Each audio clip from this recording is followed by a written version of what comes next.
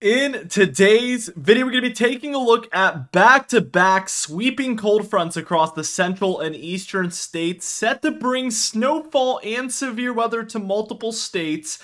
And we're going to be taking a look at the long-range pattern in this video. Let's just dive into things, and we see cold front number one already on screen this afternoon and evening here, impacting Ohio Valley in through the deep south here and even up into the Great Lakes, as we have a strong 988 millibar low pressure center over the upper Midwest, bringing heavy snowfall up here to south central Canada and the north central United States. Behind it is very severe cold air that is trying to move in. Meanwhile, out ahead of it, we have rising, very warm air, and this is the perfect setup for thunderstorm development. Let's move towards tomorrow afternoon, and what we see is these thunderstorms move into the eastern states, especially in the southeast here. There's going to be a chance of thunderstorms and even severe weather, but even these heavier showers could feature some thunder as far north as the northeast. A lot of rainfall on the way as we see this front stall out and a low pressure system develop near the coast of North Carolina. This is by tomorrow night on, or better yet, this is on Thursday night on the 28th, which is 2 days from now. And we see there is still rainfall across the mid-Atlantic, with colder air rapidly moving in behind this thing.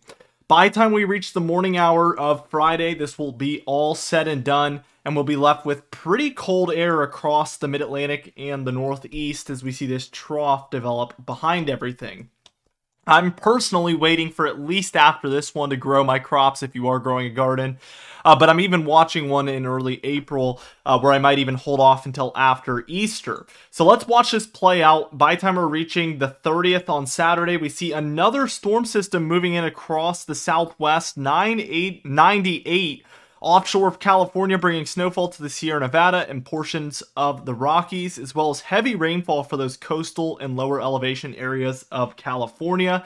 We do have a 1,002 millibar low pressure center here over the Midwest, and this is bringing some rainfall to Illinois, Iowa, Wisconsin, Michigan, Indiana, Ohio, and in through Pennsylvania. By the time we reach in towards Sunday on Easter, that's going to be March 31st, what we see is there is some rising warm air across the central and eastern states. There is some showers and isolated thunderstorms in this, keep in mind. But overall, with these temperatures, I'm looking forward to a very beautiful Easter Sunday there on March 31st. Out west, not so much, as we have a heavy snowstorm impacting areas of the west, the Rockies, and even the northern plains. So going to be very messy out there. Here's where we start to talk about more cold, and it's not going to feel that way on Monday, April 1st, as we have this sweeping warm front rising across the eastern states out ahead of this 995 that is over the upper Midwest once again. So again, here's that warm front. Warm air is pushing in behind it, and we expect more mild conditions afterwards. These warm fronts typically don't feature as much severe weather or thunderstorm development. That's not to say that it's impossible, but typically it's the cold fronts where we're watching for that type of activity. So I'm mostly expecting showers and just steady rainfall as opposed to thunderstorm development along this line. It's really underneath where we're going to want to watch for a cold front to develop underneath this low. So let's see if that ends up happening. Well, real quick, I guess we should mention that there is a lot of heavy snowfall in the upper Midwest and the northern plains here for states like Wyoming, Montana, North Dakota, South Dakota, and in through Minnesota. Now let's go ahead and watch for that cold front to develop, and it does happen overnight Monday into Tuesday. We see it's a 996 over Michigan at this point. Cold front sweeping all the way down through Texas, so we're seeing states like Texas, Oklahoma, Arkansas, Kansas, Missouri, Illinois, and Indiana being impacted by this cold front boundary. By the time we reach the afternoon hour of Tuesday, we see this very powerful cold front stretching across still the south central states, some of the Ohio Valley in here, and even some of the mid-Atlantic and the northeast. This thing is just going to continue to move in, and by the time we're taking a look at Wednesday on the 3rd, what we see is a 998 over New York City.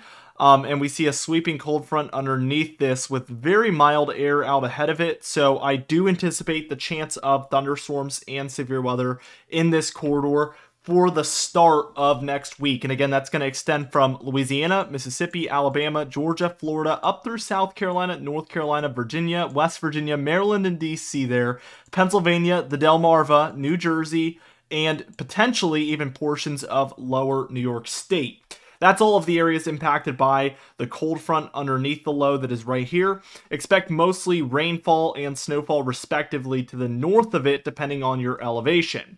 It is also worth noting, look at how intense this cold air is behind this cold front, and this is what we can anticipate behind it once this has moved through.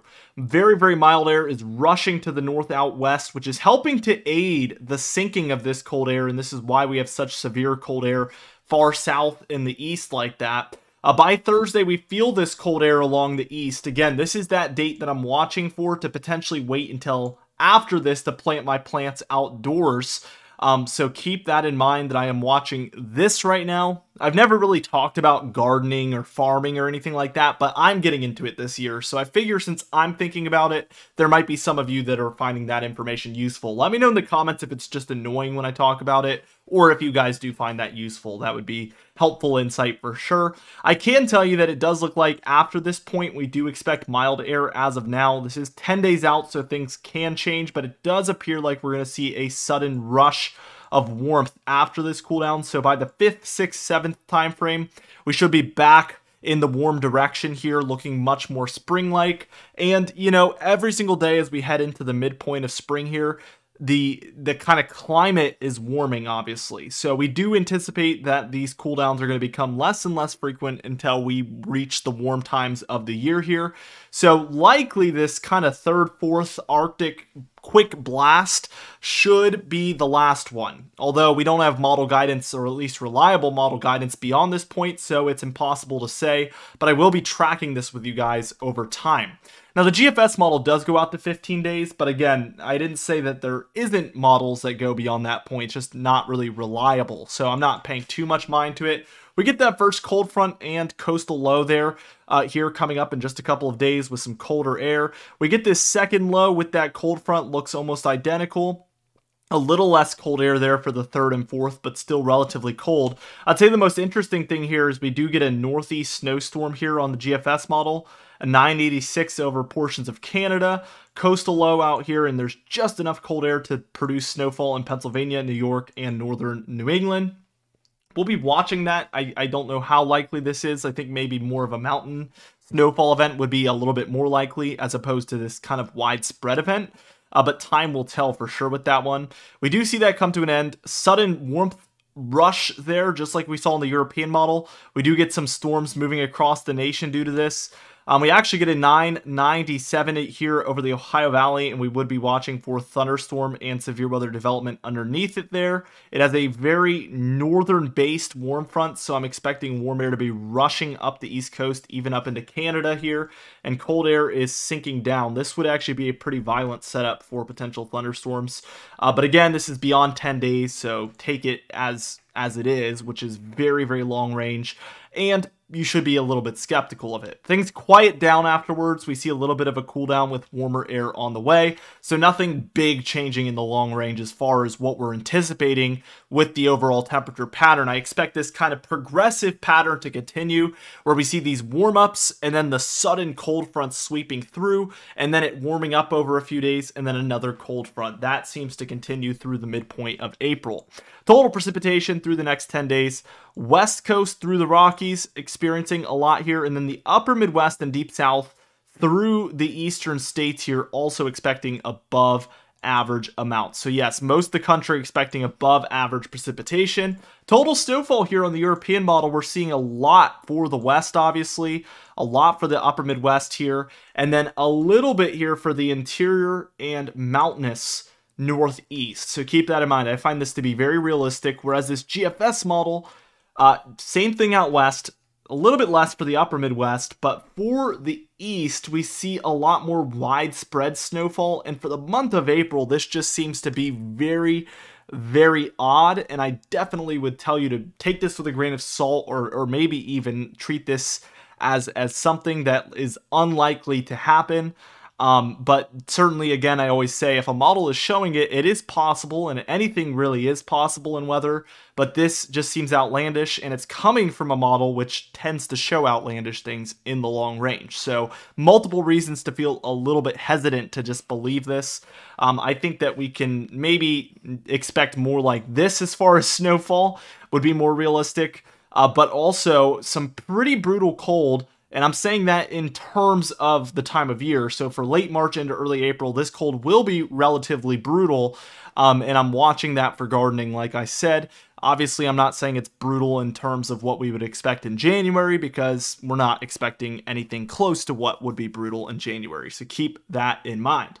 Now, we upload every single day, so be sure to subscribe. You can even hit the bell icon for daily notifications when we upload, so you never miss one. Be sure to like the video if you did enjoy it, leave a comment down below, and I'll see you guys in the next video.